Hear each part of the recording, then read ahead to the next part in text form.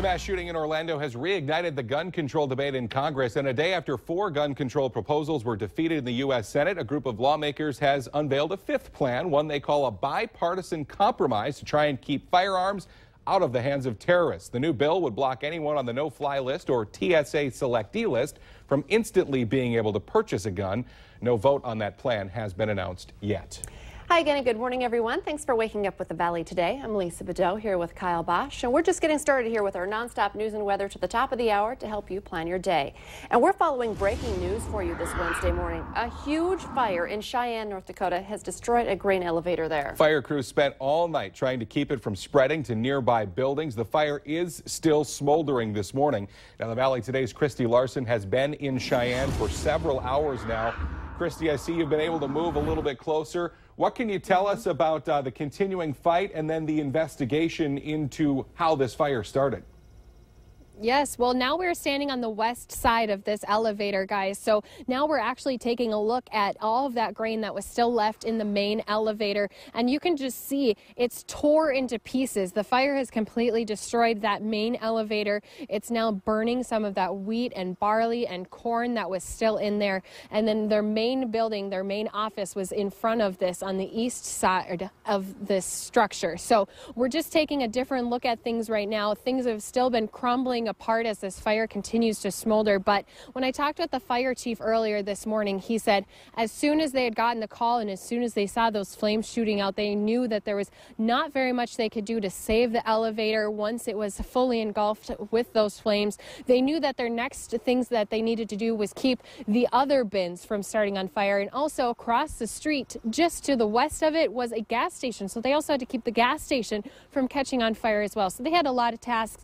They had New Rockford, and also they had Carrington fire departments come and help them as well.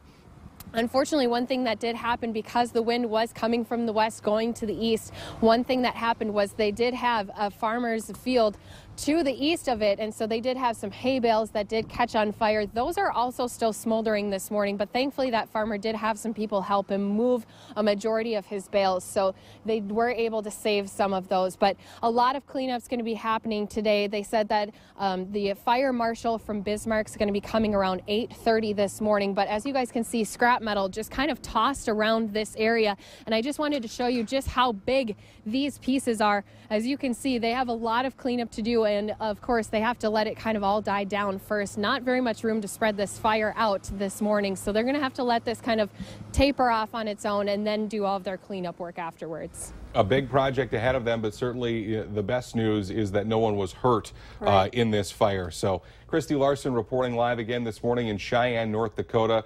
A huge grain elevator there destroyed by an overnight fire.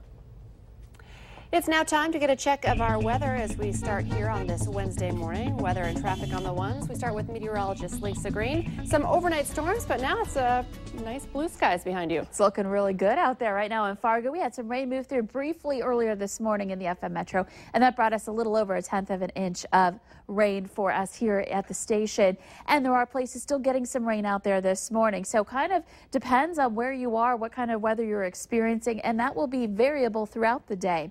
Middle part of the valley, we're looking at sunshine. Down in the south, we've got a few rain showers and clouds, and then up to the north, that heavier rain. So a couple of sprinkles moving their way out of the south here this morning, and then up to the northwest. No more lightning. Well, actually, now we're starting to see a few more lightning strikes in Towner County with the back end of this system kind of intensifying a little bit. And north of Devil's Lake as well, a couple of lightning strikes now popping up there.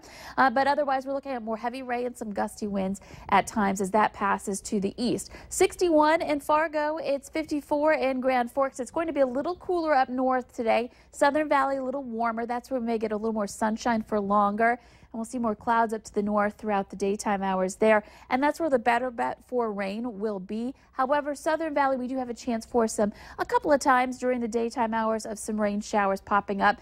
Where we get more sun, that's where temperatures will be into the 70s. So this is how that will play out here. By the noon hour, some clouds across much of the valley, a few areas of rain showers. Should be pretty light during the morning after that round that we're seeing up north starts to fizzle out a bit. And then it's the afternoon, a little bit of sun in the south, up to the north, more cloudy with some 60s there, and a few showers, maybe even thunder showers, continuing into the evening hours tonight. Things do quiet down, though, as we get into the later parts of the forecast here as this moves its way on out and will clear out and wake up to some quieter weather for tomorrow. Let's check in with Al for a traffic update. East, we're back out on Interstate 94 this morning, just working our way through the Moorhead work zone. Traffic out here is, we'll put it in the steady to moderate category, particularly westbound. Eastbound, not quite so much. Reminder for you, we have a stalled car on northbound Interstate 29 right at 19th Avenue North. No lights, no flashes, nothing like that. Make sure that you're looking out for that. Again, road work on 25th Street this morning. One lane each direction because of a seal coat project going on there. Lots of other stuff going on, including some changes on the Main Avenue project in West Fargo and some intersections that are opening up on 13th Avenue on the north side of that project. Lots more coming your way. We'll fill you in with more in our next traffic report in about 20 or 25 minutes or so. In the meantime, drive carefully. Al Ahmed, Valley Today Traffic. 6:56 and also breaking for you this morning. Firefighters are trying to pinpoint the cause of an attic fire in Hawley, Minnesota. Crews were called to a home just north of Highway 10 just after midnight. They contained the fire to the attic of the two-story home, but did have to pull the ceiling down to get to the flames. The homeowner and two kids were in the house when the fire started, but got out safely. Officials think it may have been the electrical fire, but they are still investigating. A North Dakota man will be spending up to 14 years in prison as part of a plea agreement on a child pornography charge. Steve Brooks pleaded guilty to possession of materials involving sexual exploitation of a minor. Police say Brooks downloaded graphic sexual images of young children. Police in Bismarck are investigating a possible sex crime involving a deputy U.S. Marshal. 29-year-old Michael Rivera is accused of laying his cell phone on the floor of a Target dressing room.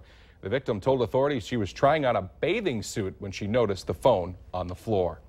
Well, the officer who was driving a UND police car that was stolen and wrecked last month has now been disciplined. Jake Schiller was suspended 1 week without pay and is being placed on a 6-month probation. His unsecured patrol car was stolen and crashed near Crookston while he was investigating a report of an intoxicated person near UND. Cassandra Ellis of Missouri was charged in the incident but did not show up for her court appearance after posting bail. The obituary for former Miss North Dakota Samantha Edwards has been posted, and in it, her family says she died of natural causes. Her body was found last week at a Minneapolis home. Now, the Hennepin County Medical Examiner's Office does not yet have an official cause of death. Edwards' funeral is set for Friday night at Onmundson Funeral Home in Grand Forks. Visitation will be the same day. We do have her obituary posted online. You can go to valleynewslive.com and click on this story. Well, here is the latest now on a homeless, high-risk sex offender who's been living near Lindenwood Park in South Fargo. The spot where he was setting up camp is a controlled access area, so police say he won't be able to stay there. Eugene Hinson Jr. was convicted in 2011 of luring a 16-year-old girl by computer in Cass County. Campers at Lindenwood say they had no idea he was living so close.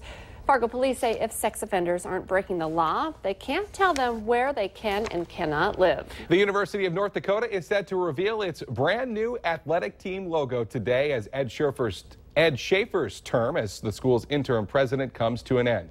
The announcement, along with the announcement of the school's new nickname of Fighting Hawks, should put the finishing touches on years of controversy over the school's nickname. Schaefer says with budget problems resolved and the other controversial issues out of the way, UND's new president, Mark Kennedy, will be able to concentrate on running the university. A local animal shelter says it's been taking in more injured cats than normal, and it's costing them thousands of dollars in vet bills.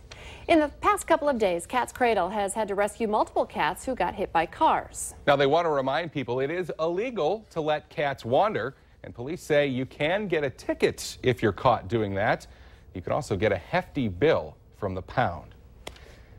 Well, here's the story guaranteed to make your mouth water this morning. Of course, some of the best food is fair food, and as always, there are new innovations coming to the Minnesota State Fair this year. They unveiled more than 24 new food items yesterday. That includes macaroni and cheese curds, French onion monkey bread, sheepdogs, barbecued shrimp tacos, and many more delicious items. The fair runs August 25th through Labor Day. Let's get our answer now to our question of the morning. 28% of people have hit this with their car. The answer is the mailbox. Oops. Remember, you can take part in our question of the morning at our Valley News Live Facebook page.